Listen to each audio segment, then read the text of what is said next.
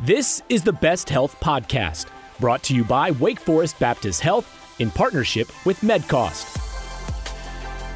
Good day, everyone. Welcome back to the Best Health Podcast. Justin Gomez here with Wake Forest Baptist Health. I want to thank everyone for listening and tuning in to this episode. We're gonna talk about shoulder injuries and recovering from shoulder injuries and different types of shoulder injuries. I know with people trying to stay active during this time, we want to make sure that people are doing that in a healthy way. So with us is a special guest we have today, Dr. Brian Waterman, who is one of our sports medicine physicians through Wake Forest Baptist Health. And he has a lot of really great insight and years of experience in helping people's shoulders get back to 100%. So welcome, Dr. Waterman. How are you, sir? Hey, good afternoon, Justin. Thanks for having me. I appreciate it.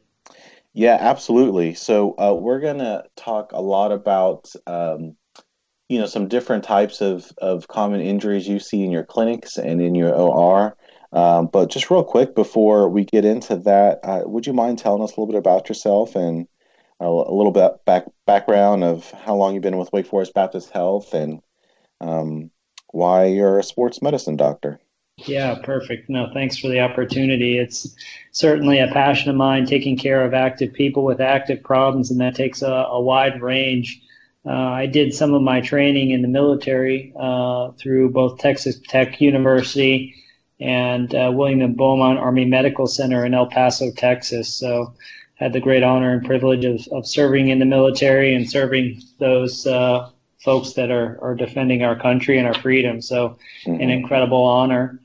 And served 11 years in the military, and then subsequently, after years of practice within that context, I got out and went to Chicago, where I completed my sports fellowship at Rush University and helped to take care of the Chicago Bulls, the White Sox, some of the junior league hockey there, as well as a wide range of athletes to include professional dance and a lot of performance artists.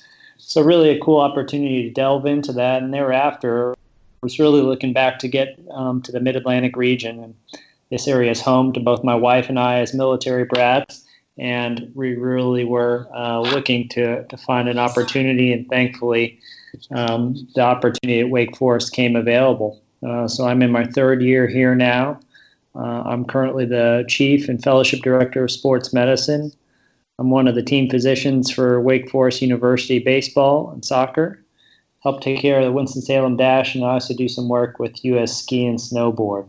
So kind of a diverse group of sports medicine obligations and responsibilities. Wow, that's very cool. That's very cool. I want to talk about a couple of specific types of injuries that maybe y'all have been seeing a fair amount here recently, coming through the clinics and coming through the OR. But before I do want to just give a quick plug and shout out to a pretty unique opportunity and setup that we have in conjunction with Wake Forest Baseball, since you brought that up, and that is the pitching lab that is newly opened at Couch Ballpark. So if you wouldn't mind, I know we didn't necessarily previously talk about this, but just give a quick 30-second or 60-second overview of how cool the pitching lab is and how it's helping young athletes. Yeah, and this was really the brainchild of some of my predecessors, and really realized under our watch. Coach Walter, who's the head baseball coach at Wake Forest University, as well as my chairman, Andy Komen, were really instrumental in bringing this venture into reality. And what it is it's an in-house facility for biomechanical analysis of young throwers.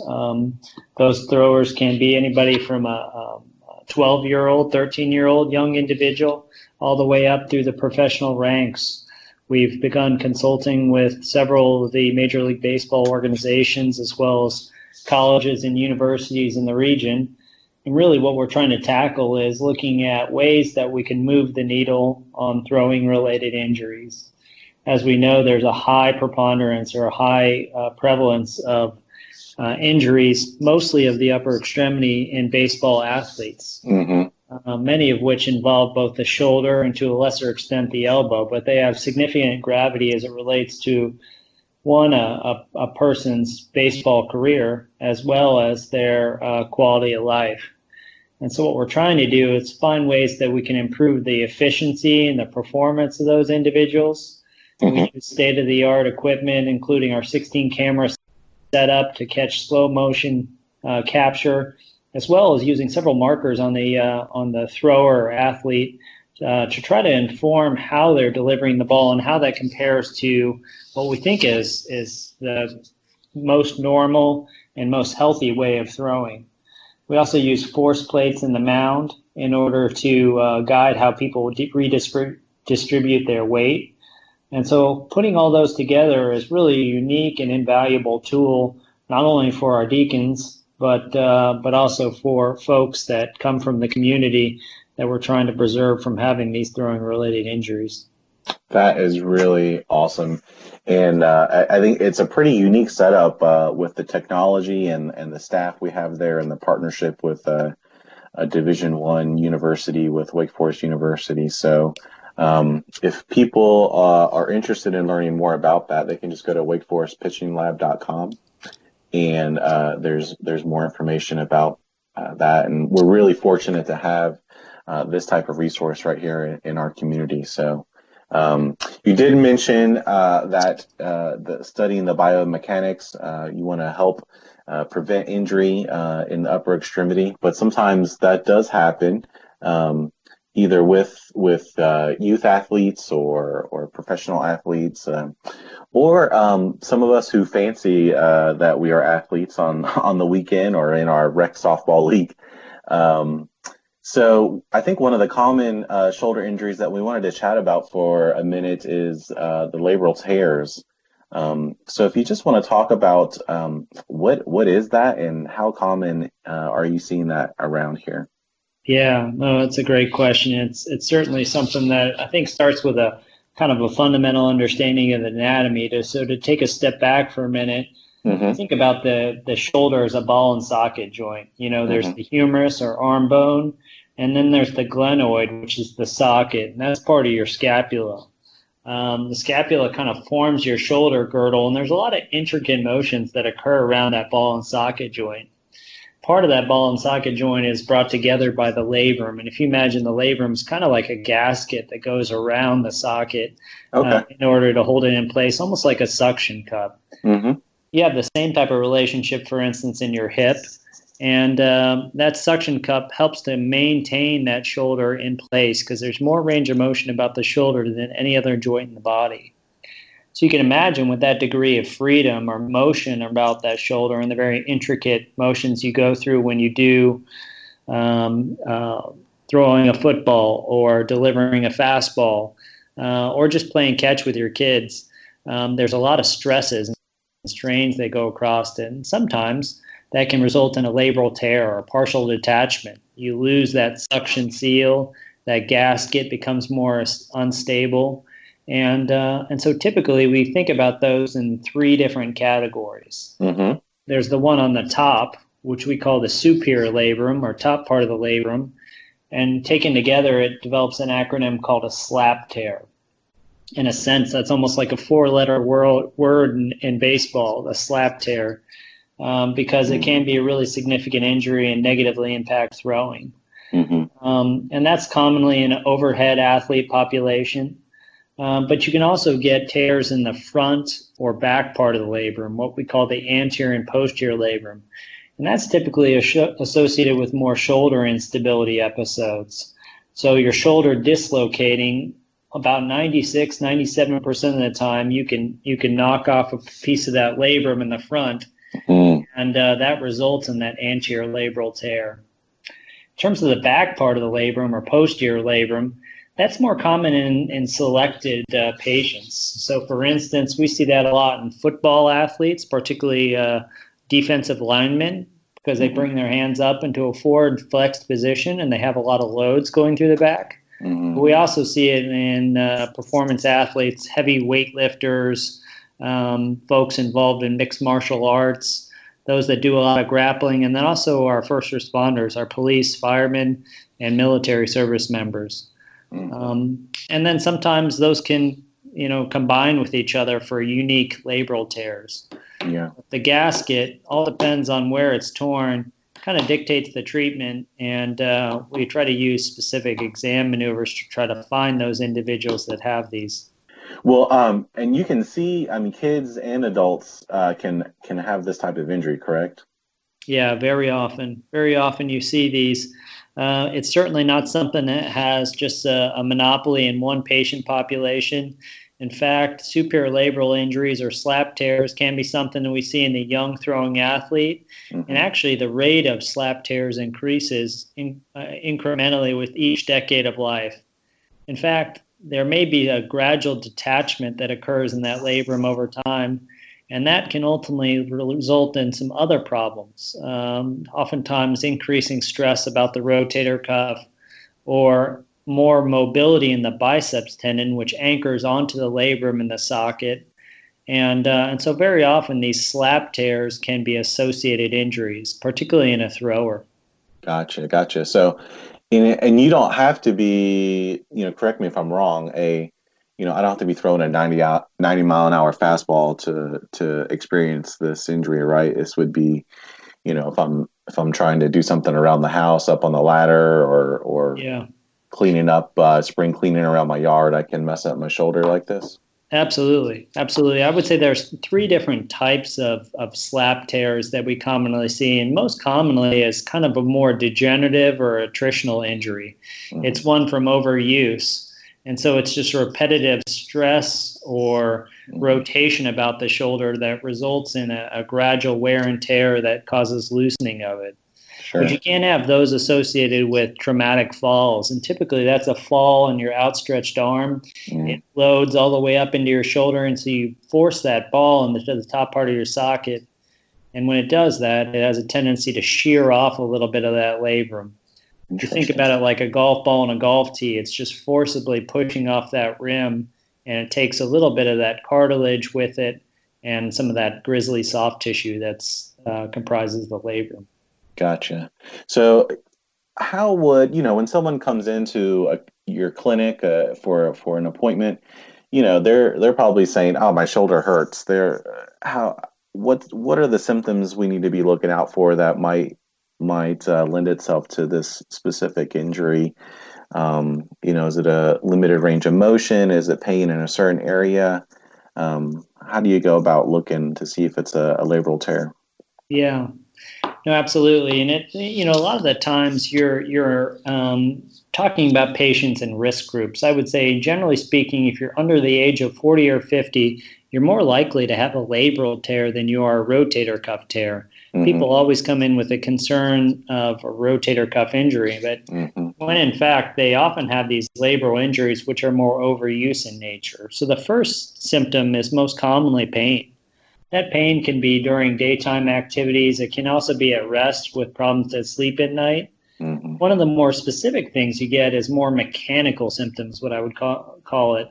Mechanical symptoms are popping, catching, maybe that radiating pain that's starting from the top part of your shoulder and extending down, and just soreness that causes you to avoid certain ranges of motion, sometimes leading to stiffness.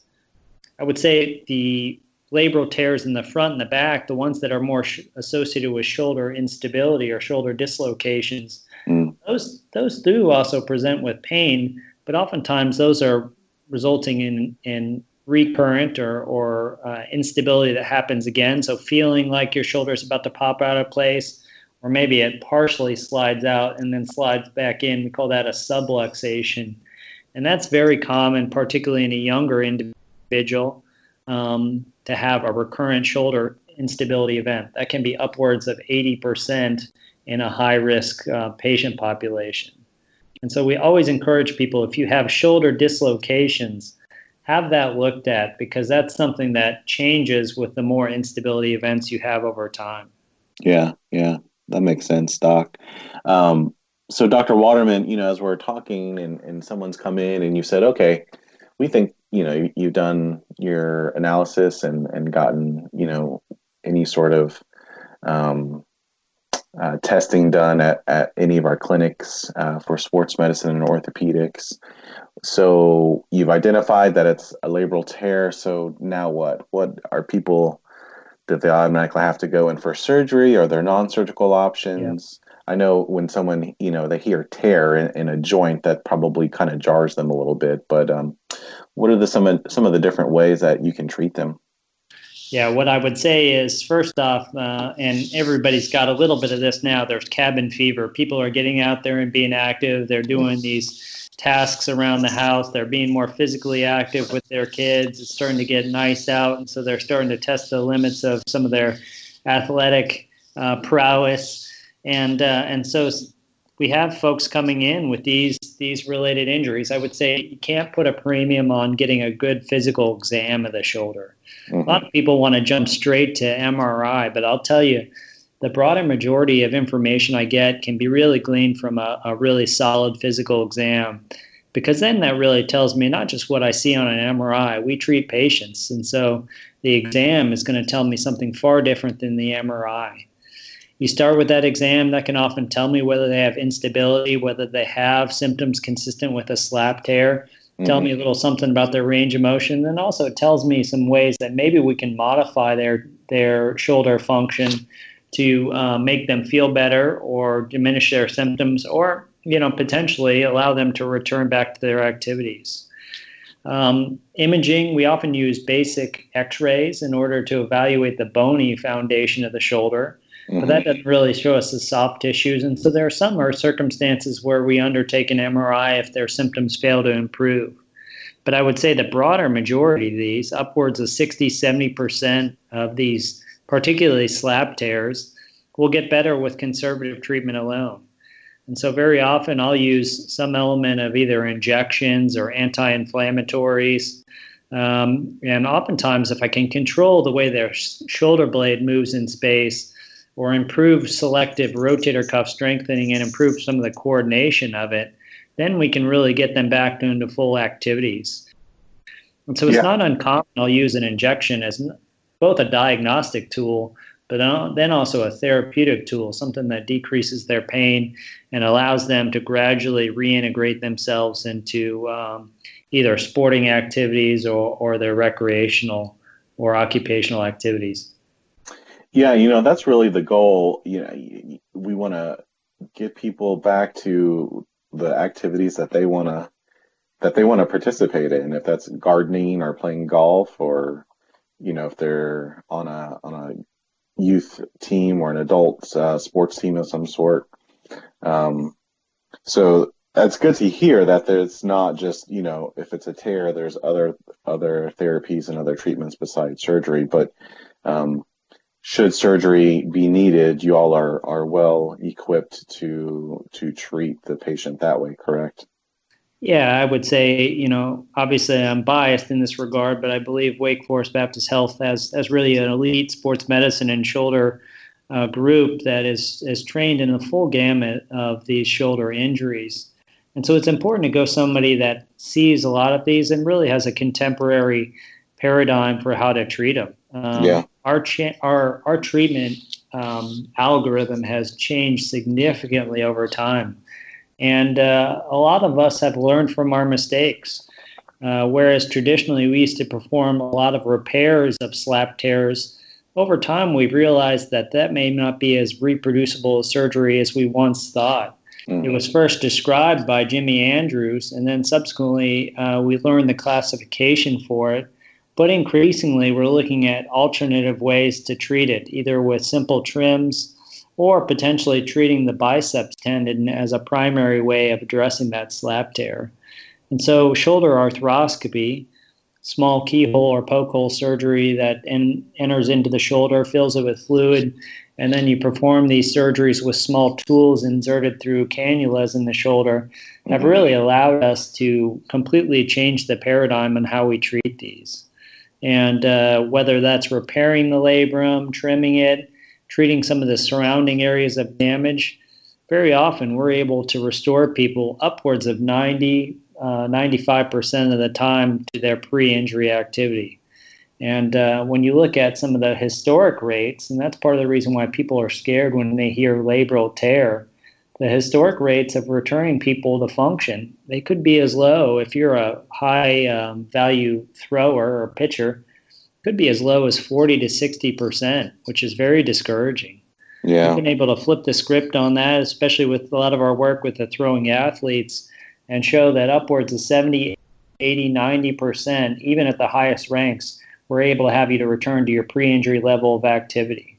And so that's important for us. That's great. That's great news. And so as these advances in technology and treatment methods have progressed in recent years, this might be a harder question to answer, but what is the typical time of healing or recovery if someone comes in with a labral tear? I know it might vary based on age or other factors. Yeah, it's funny because our discussions tend to be largely the same wherever your labrum tear is. I would say a lot of it is contingent on what the patient does and what their activity level is. If you're somebody that's trying to get back to golf or trying to get back to a desk job, that's something that we can get pretty close to normal by a fairly quick period of time, maybe even somewhere around 12 weeks. For returning you to sporting level function, I'll typically allow people to get back to a throwing progression or some weightlifting around 4 to 4.5 months. For a full recovery, whether that's stabilizing a dislocated shoulder or addressing a slap tear, that can be anywhere between 12 and 24 weeks after surgery. A key therapist is important, and we do all progression-based protocols. So you have to meet a certain benchmark or goal at a certain time point. And if it takes you longer, that's fine. If you make it quicker, that's okay too. So everybody is pretty much on a spectrum. I would say, generally speaking, it's probably somewhere between 4 to 6 months, maybe a little bit longer if you're a high-demand thrower. Okay, that's good info. Dr. Waterman, as we wrap up here, talking about this shoulder injuries and labral tear and recovery, you mentioned physical therapy and recovering as part of the treatment if there is surgery or maybe not even surgery. But, I guess I want to close with, if you just want to touch on kind of the comprehensive team approach that y'all take within the clinics and the sports medicine team that y'all have in place to just walk through the patient through the entire process to get them back to feeling well. Yeah, no, absolutely. It is much like sports. Sports medicine is absolutely a team sport. Really, I'd be remiss if I didn't acknowledge the huge value that the therapists play. So very often when we're getting these referrals in, we're getting them from primary care providers, pediatricians, family friends. And so very often they can get same day or next day appointments. Even in times like these, we have Saturday clinics, and you can easily get in touch with us through our either our online platform or calling through our access center. And it just starts with somebody having symptoms that seem to have lasted longer than you think they should, and they want to have it evaluated. And so they come in and are seen by us in clinic. We work with a whole range of physician assistants, athletic trainers, other allied health staff, and we work to evaluate you. If that's something that we think could benefit from an injection, very often we're able to do that in the office. If it's something where we want to try oral medication or some other treatments, we can certainly do that.